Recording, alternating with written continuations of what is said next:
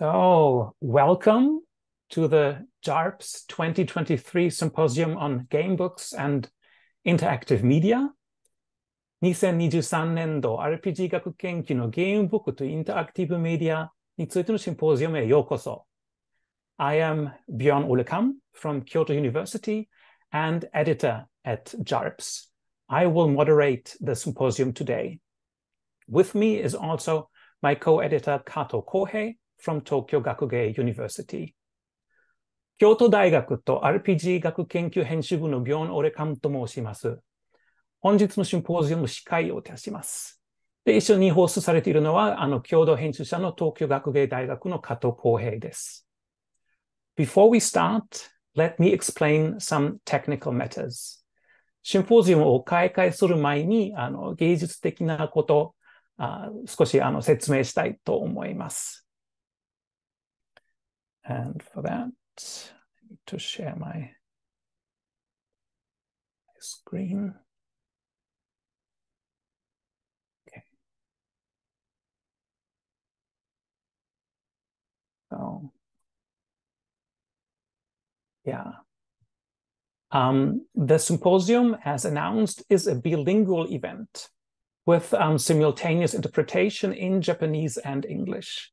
So please use the interpretation button at the bottom of the Zoom window to choose the language you prefer.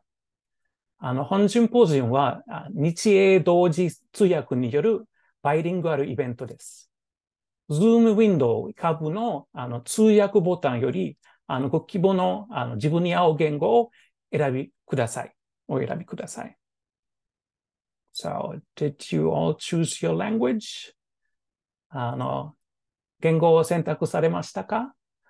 これからは英語のみで説明しますので、必要な方は日本語通訳を選択してください。So, I will continue in English only from now on. So, if you need Japanese, please switch to that channel. Okay, so a bit more on technical matters. Each presenter has about 20 minutes, including presentation and Q&A. During the Q&A, please raise your hand if you want to ask something or comment on the presentation. When you speak, please switch on your camera and please use an external microphone or headphones like I do. This ensures the interpreters can hear you clearly. Please speak not too fast. In most cases, there will be many more questions than we can address during the Q&A. For this reason, we provide channels on Discord, where you can continue discussing during and after the event. After this welcome, I will post the Discord link again in the chat, just in case. But please use only the Discord channels, not the Zoom chat. If you log in to Discord for the first time, you will be asked to confirm the community rules, and then you can move to the JARPS 2023 Symposium channels. And here we have a general discussion channel where you find the rules for today's event and which you can use for general discussions about game books. We also have a social channel for off-topic talks and individual channels for each presenter. You can find the paper abstracts there now too. Concerning the rules, please do not post any hurtful or offensive material, and be kind to each other. The Zoom talks and discussions are interpreted by Maya Rapsch and Makoto Takeda. On Discord, we ask you to use automated translation software to translate posts in a language you are not so familiar with. So if you speak Japanese, please write in Japanese. If you speak English, please write in English and translate other people's posts. If you have the impression the automated translation did not work well, or you are stuck in a conversation, please assume the best of people, and if necessary, contact me so that I can help. I may not react immediately due to moderating the talks. So with all that out of the way, let's move to today's topics and program. So the symposium covers talks based on submissions to this year's special issue on Choose Your Own Narrative, which is our first guest-edited issue. In a minute, I will thus hand over to the guest editor, Pedro Panhoca da Silva, who is an expert in game books and will introduce you to this field in more detail. In the symposium today is sponsored by Game in Lab, who also provide the Discord server. You may have noticed that we are recording the event. The recordings will be available later on the Game in Lab YouTube channel. After Pedro's introduction, we have two first talks concerning the materiality of game books by Marco Arnaudo, and then the history of game books in Japan by Kondo Koshi. After the break, we have two more talks, Laia Liebeseller's contribution on interactive methodology and writing, followed by Peter Klein's talk on cosmic horror game books. All these contributions are also present in the issue you can access from our website. And after a second break, we have our general discussion where I want to remind everybody to speak slowly and clearly. Lastly, at the end of today, we give a little preview of next year's special issue. So without further ado, I would like to hand over to Pedro and the introduction. So you have the floor. Hello, everyone. My name is Pedro, and I have dedicated my still short academic career to the study of game books. I would like to start by thanking all the JARP staff for the opportunity to organize the special issue dedicated to game books, as well as dedicating my short academic career to this type of textual hybrid. I felt that there was a lack of more in-depth studies on game books, given that many are dedicated to tabletop RPGs and LARPs.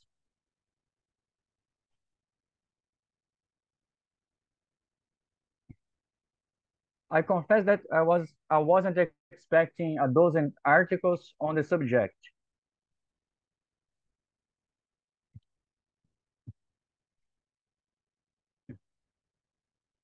Given that few researchers in the world are dedicated to game book or write about it sporadically.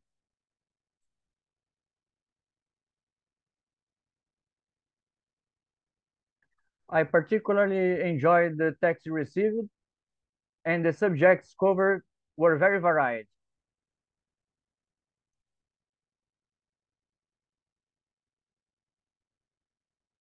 Which enriched this theme and issue.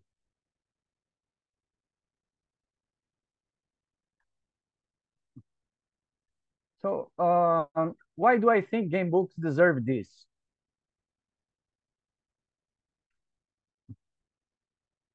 I was a child who didn't like reading, and after my first contact with game book, I developed a reading habit.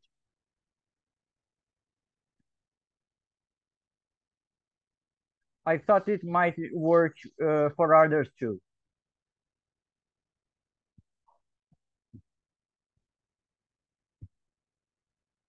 I've had many students who weren't interested in reading, who started to enjoy it after learning about game books.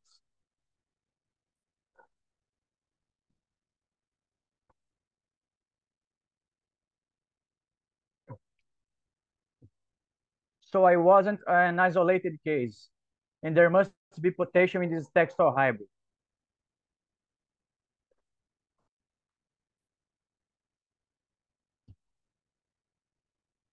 If we consider that the new generation of readers is looking for some immersive reading,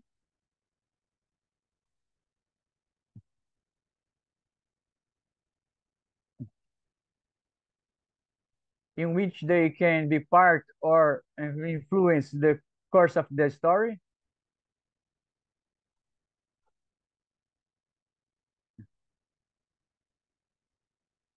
the game book seems to have room to flourish on the 21st century.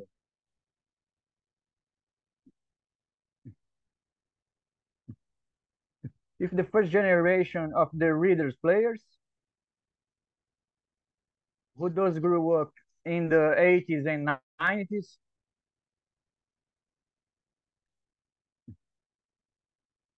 who were hardly unaware of this phenomenon,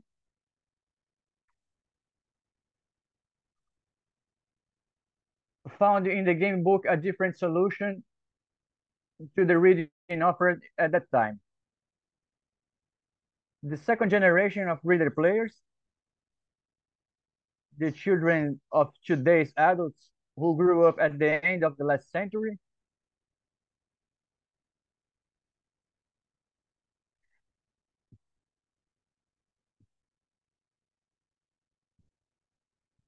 may find in them the same novelty, since there is still lack of publicity and general public knowledge about game books.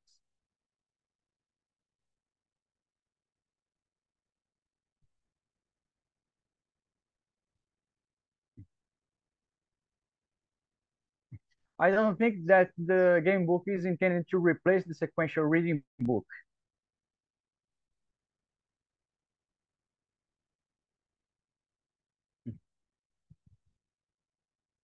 Nor that video games or computer games have developed to the point of making this textile hybrid a mere pastime.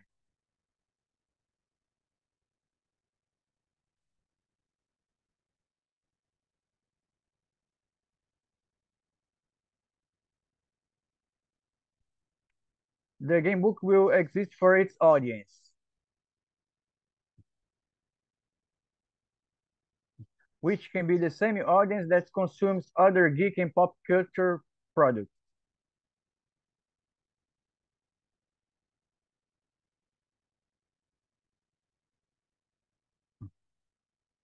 Without competition or one trying to destroy the other.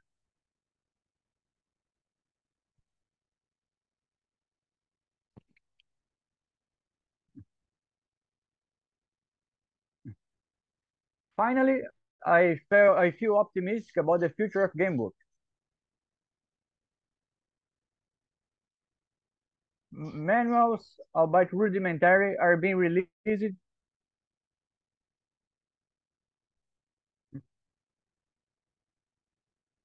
in game books that focus more on the narrative than the other rule systems have been created.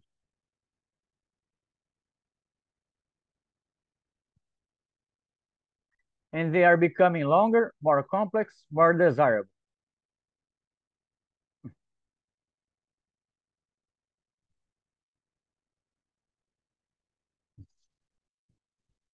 If interactive is freedom, the game book is an important tool for this. Arigatou gozaimasu.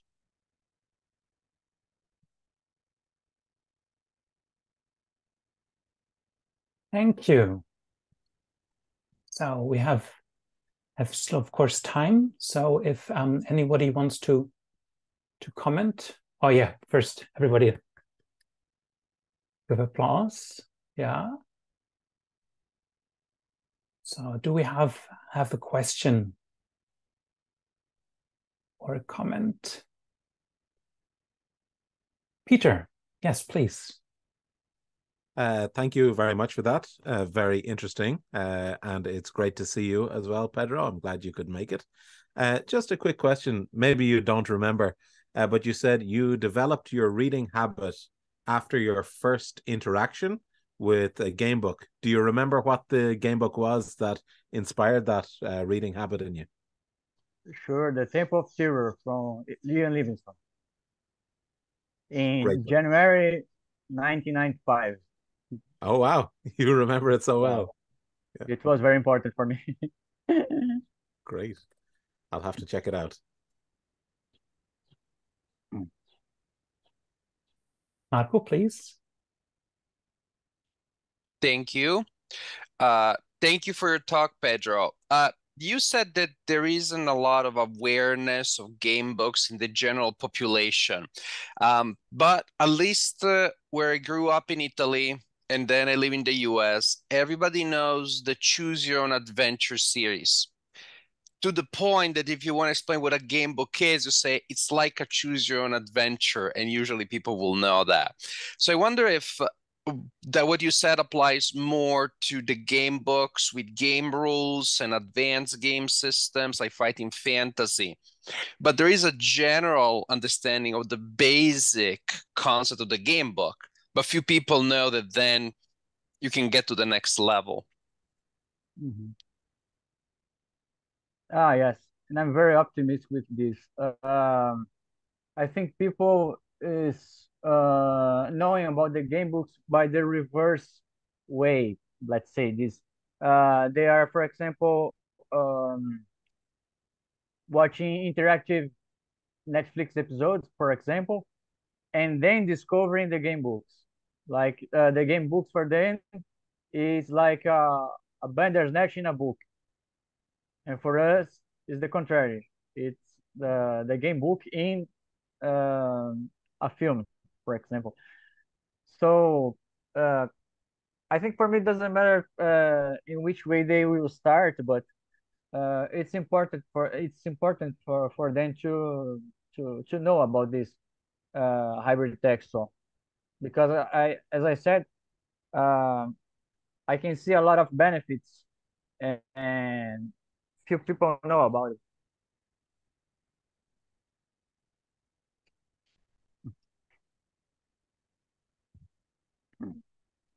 Okay. Another question by Peter. Yeah, sorry, I won't dominate all the talk.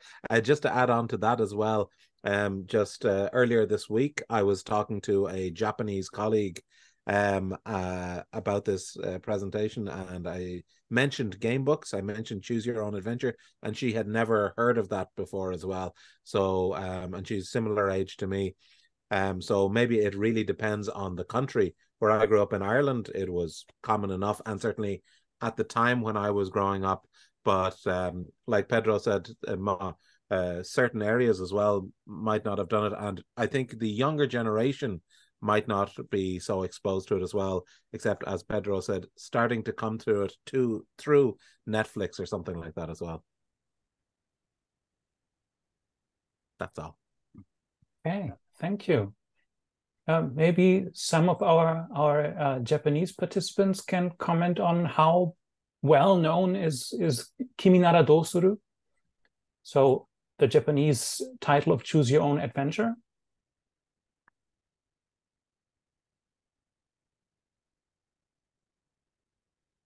So we have a thumbs up. Maybe this means it's well known. But I think after Kondo Koshi's talk, who will talk a little bit about game books in Japan, we may be able to bring that together, the experiences in Japan and elsewhere.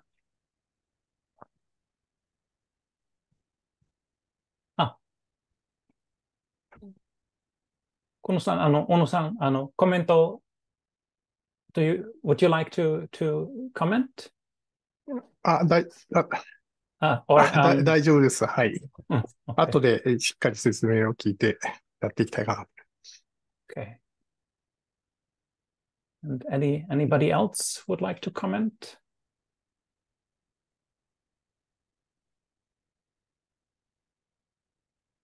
If not, yeah, Marco.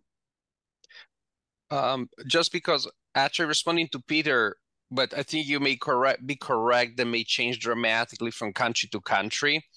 And in the US, actually, again, general understanding of choose your own adventure, knowledge of what it is and how it works is still very common.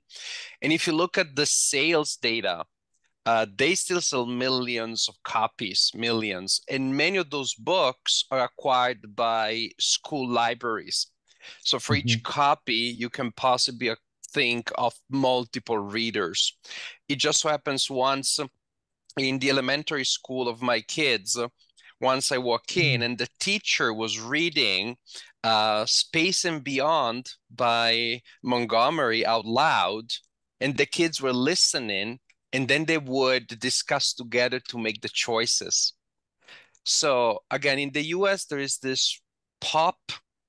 If nothing else, they have heard of it. They know that there is such a thing as a book where you can choose. Again, it's also the country where it was born, and so it's the country that the country with the biggest tradition of a simple branching story without any game mechanics. Or at least it's the country with the longest tradition.